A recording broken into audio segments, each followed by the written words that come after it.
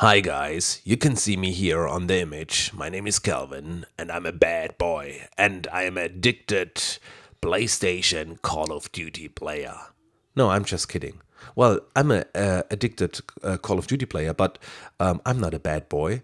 But this is an image what I did a couple of months ago, and you can see my inspiration was the movie poster Expendables, and this is one of a few self shots what I did. I'm not a good model. But anyway, in this video tutorial, I like to explain you a very nice effect, how you can get a little bit more details, how you can bring back details in the shadows. And no, I'm not talking about the freaky, amazing detail technique. I like to show you a very interesting technique, what you can do with HDR toning. So let's get started. This is my image, and you can see we have many different layers here. They are all named in German, by the way.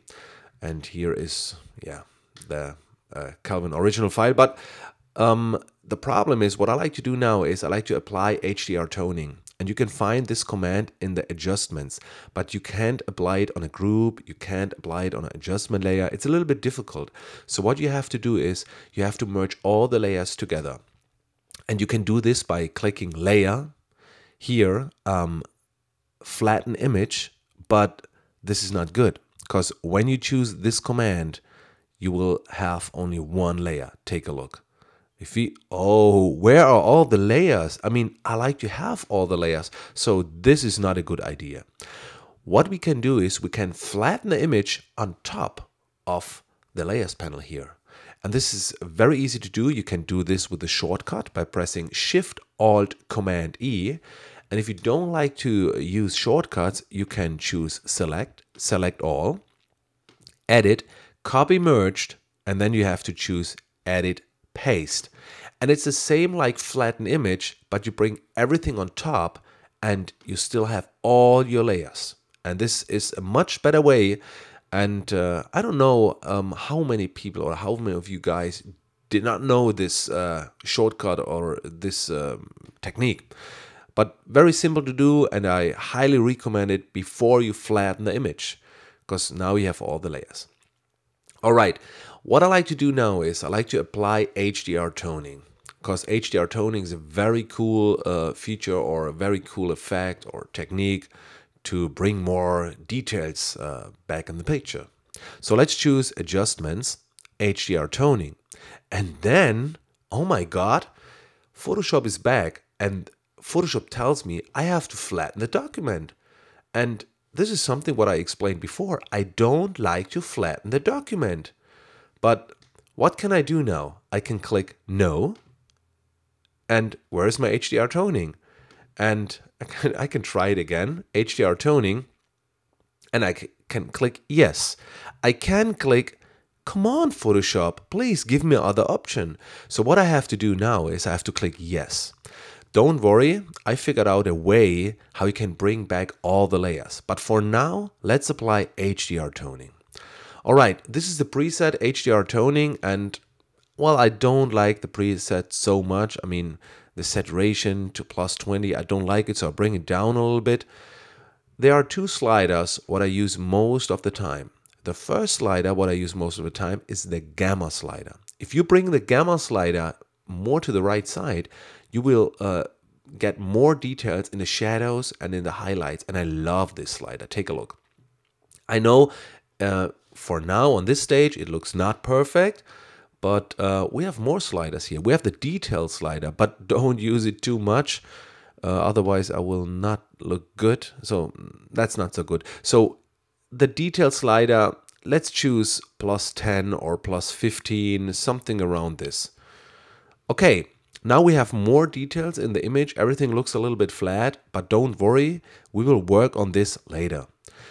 If you work with the latest Photoshop version, you will have a button here, Smooth Edges. Sometimes it's a little bit better when you click on this, and yeah, you have a little bit more smooth edges.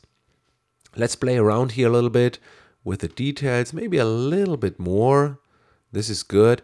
You can also change the exposure a little bit, the shadows, highlights, but I like to do that later in Photoshop. For now, everything looks fine because I have more details in the image. So let's click OK. But I have this effect now on one layer. I don't like to apply this effect with 100% opacity. So what can I do right now? It's very simple. It's a very cool trick. What you have to do is you have to select all and you have to edit, copy this image to your clipboard. I don't know where this image right now is, anywhere on your computer, but you have it. And if you go back in time now by clicking on edit, step backward, one more time, and one more time, you have all the layers back. And what you can do right now is edit, paste. And now I have this HDR effect on my own layer. Now I can change the opacity for bringing back the details. But there is one more thing what I highly recommend when you work with this HDR toning effect, because the image looks very flat. Of course, you can apply an adjustment layer, curve, or levels, but there is another adjustment layer where you can darken the blacks in the image very, very good. And this is the selective color adjustment layer. Let's apply this and then go into the colors, into the blacks. And right here with the last slider, if you bring this slider to the right side, you can darken only the blacks in the image. And this is something what looks very, very interesting after you applied HDR toning. All right. So I don't like to have this adjustment layer, so I merge it down to my HDR toning effect. And here's my HDR toning effect. And now I can change the opacity just a little bit to bring back the details into the image. And this is the way how I use HDR toning. And we have all the layers. There's another way what you can do with Smart Object to keep all the layers here. But this version, what I showed you in this video, is for me the easiest version, easy to understand for a beginner, for a professional retoucher. So everybody can do this. So give them a try. Try HDR toning, but try it on an image where you have a lot of details.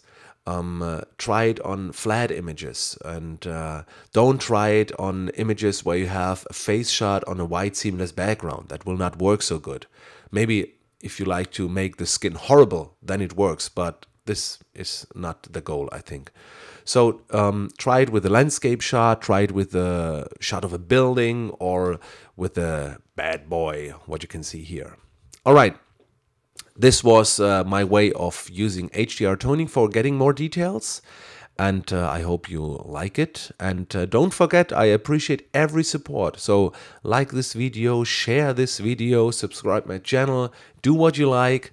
I hope I will see you in one of my next videos. Thanks for now. Bye, guys.